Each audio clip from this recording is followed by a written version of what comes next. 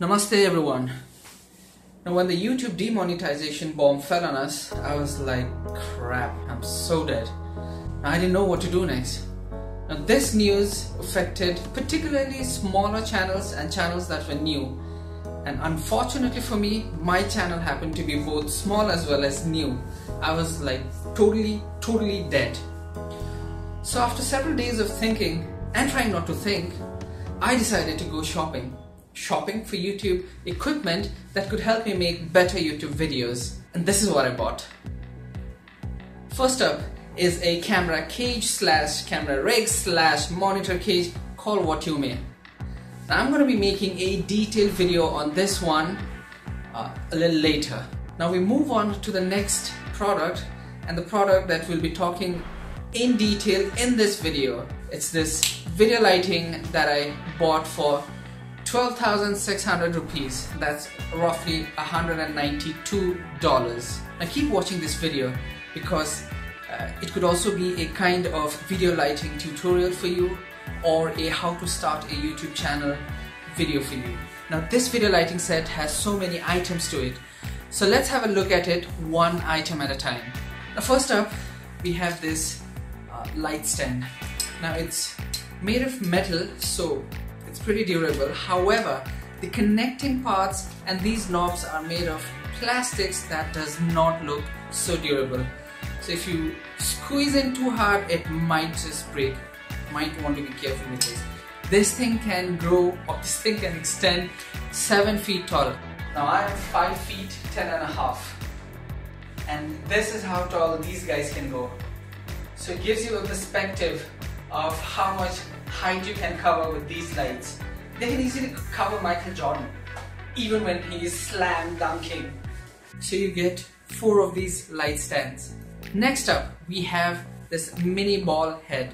This mini ball head is completely made of metal. Even these wheels, these tightening wheels you can see out here are completely metal, solid. They are not gonna break. And you get 4 of these mini ball heads. Now this mini ball head can be used in 2 ways. It has a cold shoe clamp out here. So if you have a cold shoe adapter like this, you could simply put it inside like this, tighten it up, and simply screw it on top of your camera rig, or take the cap off your light stand and put this mini ball head on top of this. Now you can put your LED light on top of this. Now speaking of LED lights, that's what we're gonna speak about next. Now here is the LED light. Now the seller mentions having 240 individual LEDs in this. That's not true. It actually has 288 individual LED lights in this entire panel. So that's good news for us. So this LED comes with one plain white diffuser and one tungsten diffuser. There you go. So you take off the white diffuser, put the tungsten diffuser on, and there you go. You have a yellow light for yourself. So you get 4 white diffusers, 4 yellow diffusers, 4 LED panels. Now if you look at the back of the LED, you will see there's a cavity wherein you can put this battery. Put this battery in the button in the middle is a power on. Press it for a couple of seconds and there you go, power on. Press it for a few more seconds and power off. The up and down buttons are to increase or decrease the brightness of the light, and the left and right arrows are for you to increase or decrease the color temperature of the light. Now you see this point out here, this is where your AC adapter goes in. At that point in time you don't need this battery, it will run directly on power. Now here, this one is a remote sensor. This is the infrared remote sensor. I was supposed to be getting 4 remote controls, to control these lights, which the seller forgot to send me. I've reached out to the seller. The 4 remotes are on its way. Now up next we have this AC adapter. Now in case you don't want to be running your LED light on batteries, you are at home or you are in your office, you could simply plug into a direct power source and plug this behind your LED panel, and there you go, you don't even need a battery. Now since I'm in India and these are American plugs, it's not going to work. So I asked them to send me an adapter for this. So they sent me these adapters. These are 2-pin Indian pins, let's call it. They are actually the European pins. We use it in India also. So we simply put the American pins onto this adapter and it becomes Indian pins. So they were kind enough to send me 4 of these. Otherwise I would have had to pay additionally and bought it on my own. And you get 4 of these AC adapters. Now next up I have these batteries. Now this is a Sony NPF 550-570 battery. A fully charged battery can last about an hour, 45 minutes to an hour at the most. Now the best part about these batteries are they're pretty versatile.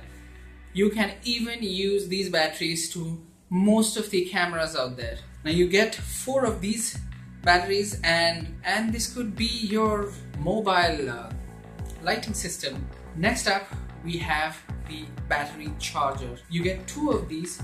What you do is you simply slide the battery into the bracket here, flip open the plug, and in goes this plug. The battery starts charging. Again, since I'm in India, I'm gonna have to use this adapter.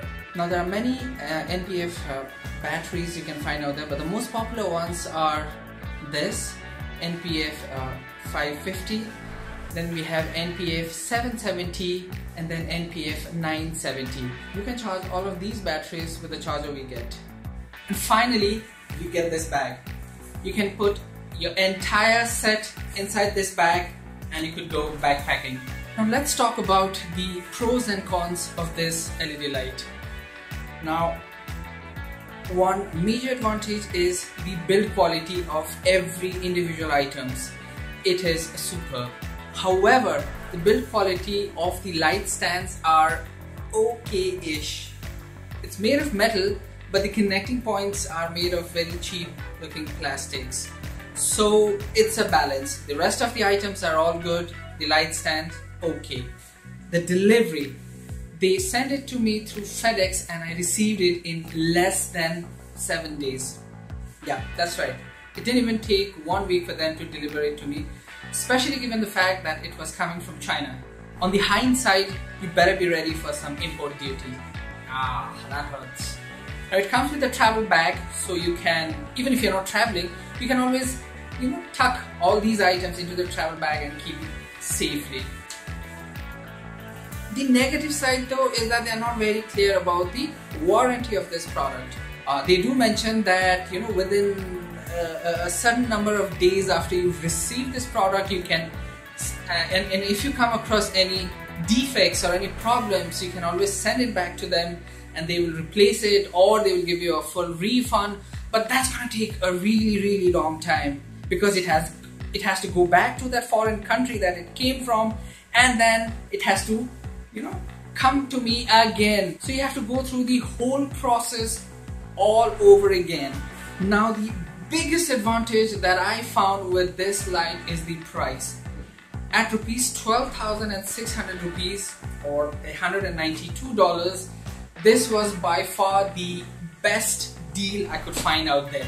Oh, by the way, the company that manufactures this light and that sent it to me is Spash, S-P-A-S-H, Spash. Now there are obviously better names out there like Newer, Aperture, Studio Effects, but they are at least 3 times more expensive than this one. Oh wow, it's raining outside now. Can you hear that? Okay, let me just open the door, you might just hear it.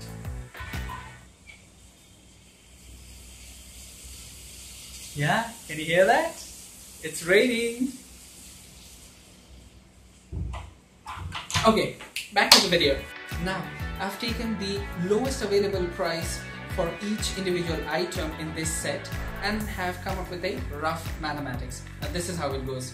The LED light that has between 160 to 200 LED bulbs costs around $30 in an average. So that's 30 into 4 LED lights, $120. Then we have the battery chargers that can charge 2 batteries at a time plus 2 NPF 550 batteries at a 2600 milliamp hour capacity. So that's $30. We need 2 of those, so that's $60 altogether. Then we have the AC adapters. The AC adapters cost $10, so that's $40. And we have the mini ball heads at $2.50, so that's $10. And then we have the light stand at $20 a piece, so that's $80 for 4 light stands. So we are looking at a total of $310. And that does not even include the bag or the remote controls. This particular set came with everything, plus, mind you, very importantly, the LED set that we have has 288 individual LED bulbs in it at only 12,609 rupees or $192. So that's half the price we're getting it at. That I see is the biggest advantage of this video lighting set. Now, your light is one of the factors that affects the color of an object. The others being the setting of your camera, the lens, and the settings of your screen. Alright, now let's talk about the color accuracy of these lights. These lights come with a color temperature range of 3200 Kelvin and 5600 Kelvin. Now these LEDs come with a CRI of 93. CRI is the color rendering index. Higher the CRI, more accurate the color representation of your scene. Let's say you have an LED light with a CRI of 100 and you're using these lights at its brightest, that is 5600 Kelvin, then you make your indoor scenes look like it has been shot outdoors. And at 3200 Kelvin, it will make your indoor scene look like it has been shot in the evening with lots of lights around and maybe a fire beside you. For the purpose of demonstrating how these lights look, actually I'm not using any softbox. So the light in front of me is actually being cranked up to its fullest, that is 5600 kelvins, and this is the effect you get. Maybe I have a lot of bright shiny patches all over my face, but this is how it gets. This is raw footage. So under this particular LED, this is how a yellow looks and a green looks. Okay, I'll put that against black. So this is yellow, this is green, that's a little too shiny. You take it up. This is green, this is yellow, with a CRI of 93. So the links are in the description. Please like and share the video. Smash that subscription button if you haven't already. This is Abhishek and you're watching Second Impression.